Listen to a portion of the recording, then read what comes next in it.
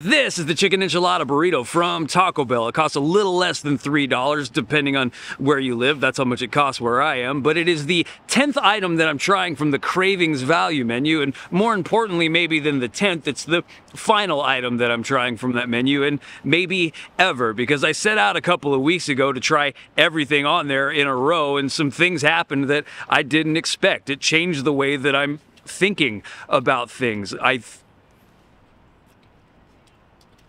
I think I'm done.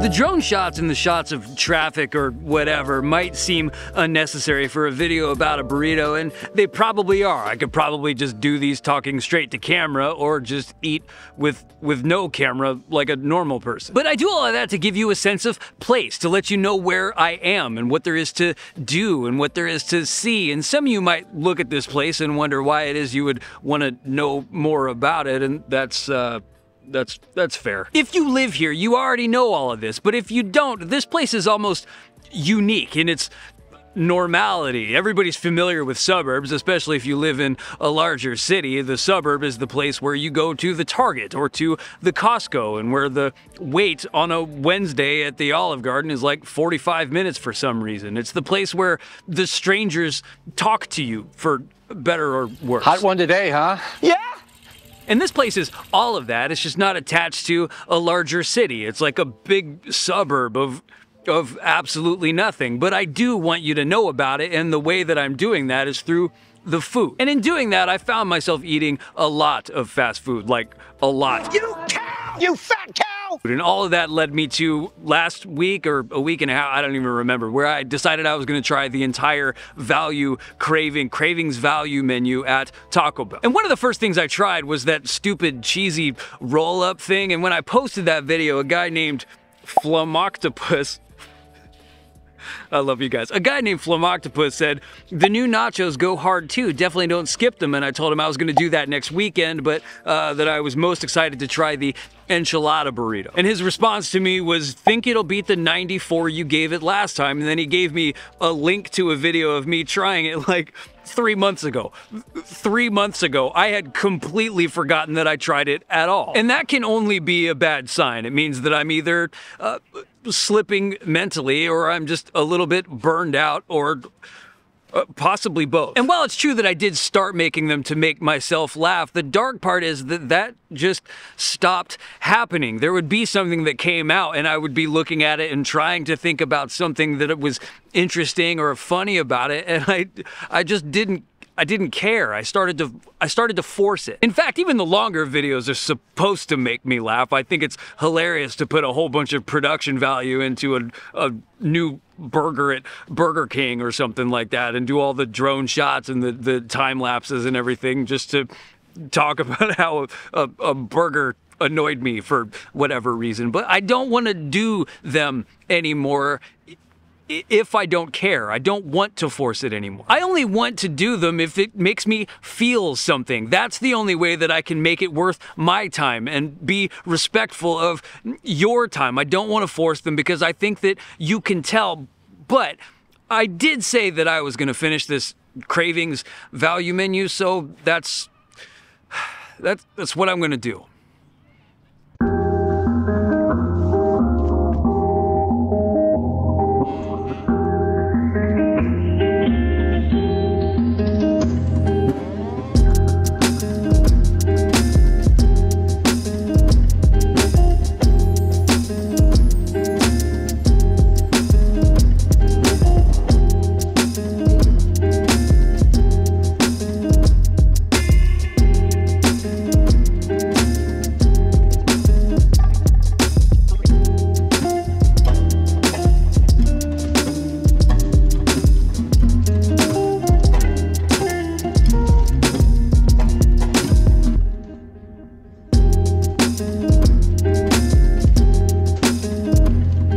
thing has got chicken, rice, red sauce, cheese, and a reduced fat sour cream. I always love that they call it reduced fat sour cream, like there are people out there that are deciding whether or not they're gonna go to Taco Bell based on how many calories are in the sour cream specifically. But I also noticed that it costs 30 cents more than it did when I tried it a couple of weeks ago, and people can discuss whether that's because of rising minimum wages or corporate greed or just general inflation, but no matter what number of those things you attribute the problem to, this is what is happening. And Taco Bell is by no means the only company where this is happening. Fast food in general is becoming a much bigger problem than it already was. The truth is that they're finding out just how far they can push you. What is the maximum amount of money that they can charge you before you just stop going entirely? Once they find that number, they'll pull it back just a little bit, and then they've found their level. And that's exactly what this menu is. They call it a value menu, but they actually raise the prices. It's like my kids, they try to see how far they can push me as well. Like, for example, steal a cookie. It's not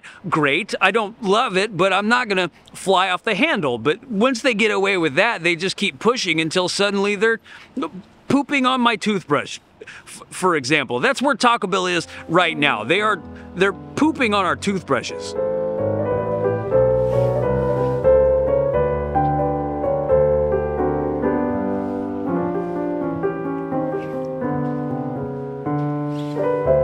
Ignore me.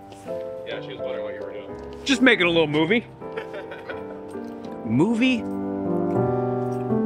I can see why I forgot about this thing. It's good, but it also tastes like everything else they have. It's rare that Taco Bell puts out something remarkable, and this is very much not remarkable. I gave it a 94 at $2.50. How many points is 30 cents worth? Like 5? 89? But it's not just the fact that I don't care about these anymore, it's that Taco Bell doesn't need my help. They were around long before I was born, and they will be around long after I'm dead. And in an area that is frankly overflowing with great Mexican food, I shouldn't be paying this much attention to Taco Bell. And the truth about this place is that it is a little bit boring, but I have a good feeling that wherever you are right now, you think it's a little bit boring too. My point with these videos was always to shine a light. Give a little bit of attention to places that may not be super exciting, but they do matter. And ultimately, if you do live here or live near here, I wanted to try to show you a little bit of a different perspective on this place. Some places that may not have been on your radar, because like anywhere else, it doesn't really matter where you are, it matters who you're there with. And sorry for that little bit of clickbait there. I'm not gonna stop doing shorts entirely. I'm still gonna do them if something seems interesting or funny, or if, you know, or if nobody watches these, because I do like Taco Bell, but the only thing that I like more than Taco Bell is attention.